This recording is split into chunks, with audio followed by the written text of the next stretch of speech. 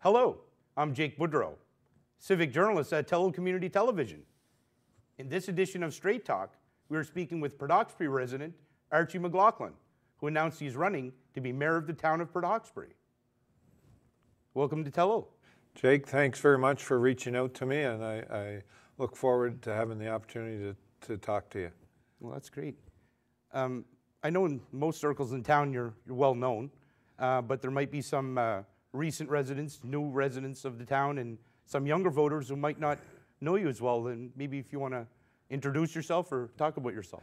No, 100% right, Jake. If you know me, you've known me for quite a while, but if you're just like you alluded to, someone new or younger, I'm Archie MacLachlan. I've lived in the town of Port Hawkesbury for probably 35, 36 years. Before that, I was born and raised in West Bay Road in Inverness County.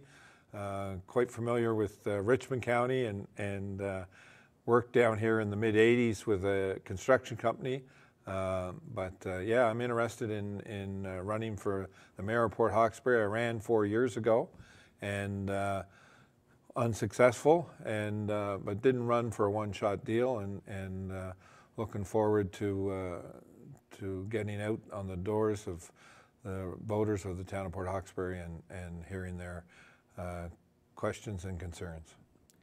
Now, I know you've been involved with the union and at the mill, and what in your life experiences and skills do you think can have prepared you to be mayor? Yeah, thanks. Good question.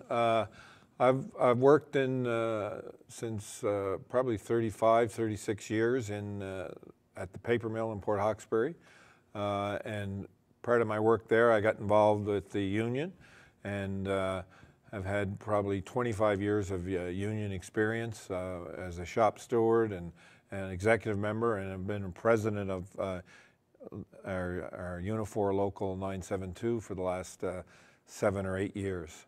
I also sit on Unifor's Atlantic Regional Council. I'm an executive member of that council. And prior to Unifor, we were part of Communications, Energy, and Paper Workers Union, and I sat on the National Executive Board of it. So that experience has given me lots of opportunities to negotiate and deal with people and fairly and listen to people and hear their concerns, and I attribute that union experience as a great foundation to turn to politics and local politics, municipal politics, and that's one of the big reasons I'm running for the mayor of the town of Port Hawkesbury. And you mentioned that you ran in 2020, and now you're running again in 2024. So why did you decide? What went into that decision to run again? Run again? Yeah, it was when I ran 4 years ago. It was a decision that I didn't come to lightly, but after consulting with family members, and a lot of people had come to me asking me to run for mayor.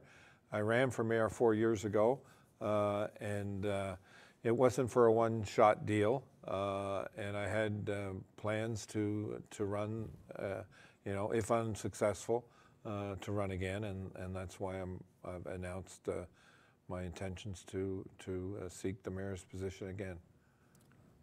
As you see it right now, what are the major issues facing the town of Port Hawkesbury? Few major issues, but it's the people that have come to me, and there's a number of people who have come to me from various situations. They feel that the town has been stuck in what the term that was used to me was neutral. We haven't progressed in the last 4 years and probably 8 years. It just seems we're going stuck in neutral. And being a long-term resident of the town of Port Hawkesbury and growing up outside of the town of Port Hawkesbury, I've always had a great feeling about the Strait area. And the Strait area has such a potential and we just haven't seemed to be able to progress. And it's always, you always hear about the next big project, and it just never seems to come to be. And I hope, as if I'm fortunate enough to win as mayor, is to be able to come together with the other municipalities and the town of Mulgrave and the 7 eastern counties, and as a unified group, be able to negotiate with the province and the federal government to build up this whole area. And we have such potential, and I hope to be able to be a part of that. Now, you mentioned working together collaboratively and working with other municipalities.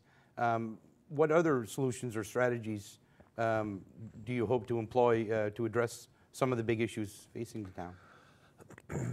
The council, it seems, the last number of years hasn't worked together, and I hope that I would be able to work with the councillors and the whole group and to get more focused on. And certainly, you know, the Reeve Street situation has been a ongoing problem and discussion for a number of years, and it shouldn't have been that way.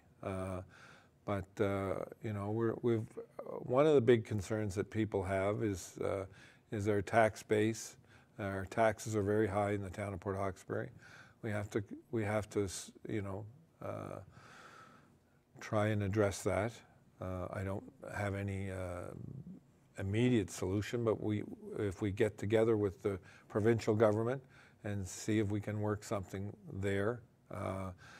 Senior housing is another issue. Housing in general for low income, middle income. We have a lot of residents of the town of Port Hawkesbury who have been there their whole life, own their home, and they're getting to a situation where they are having difficulties maintaining and keeping their existing homes up.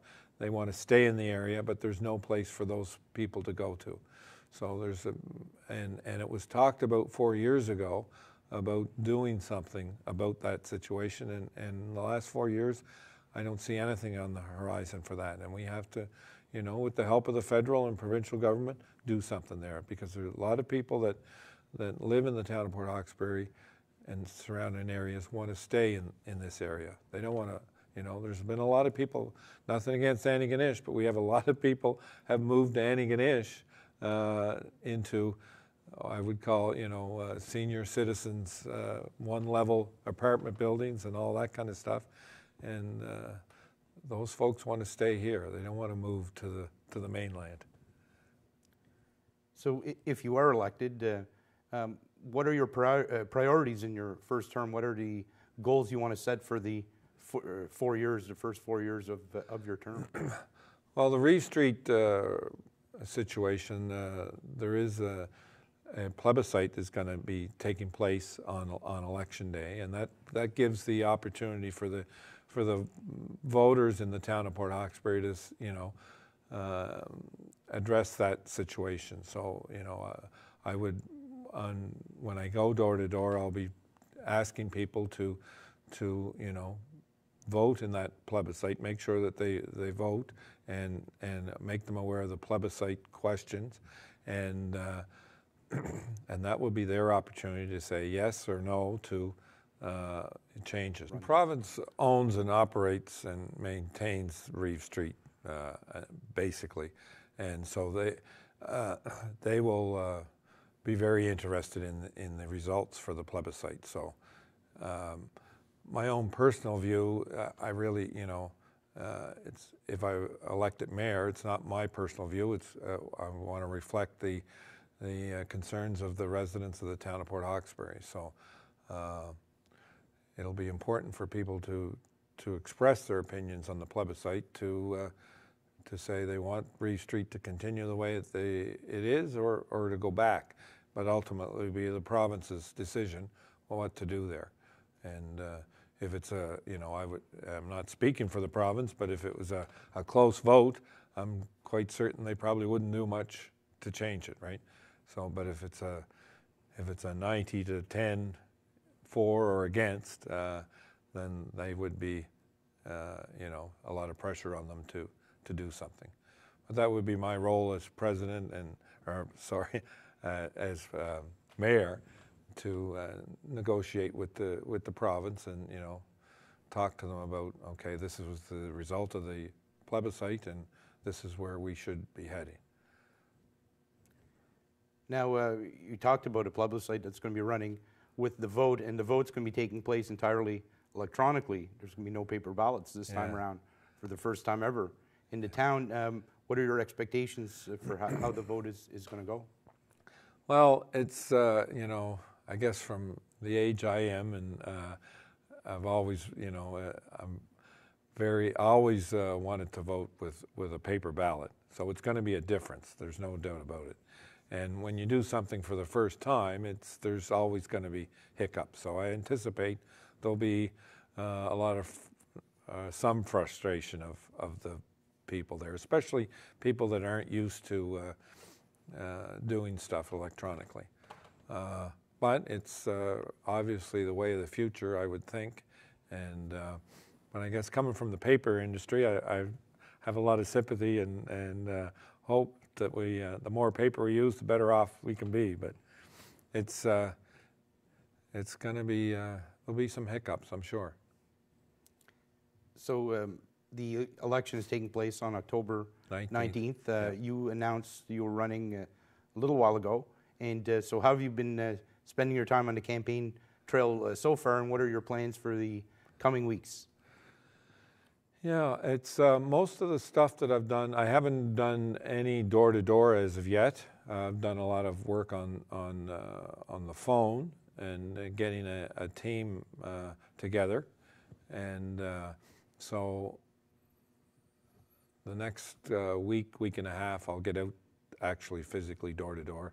I've got some brochures to print and door knockers to leave behind. So I'm looking forward to, that's where you get to the real, social media is a very important part of everybody's life today, but getting to meet people on their doorsteps, to hear their questions and concerns are so vital to this. Well, I'd like to thank you very much for taking time out of your day to travel down to Arishad to our studio here and answer some questions.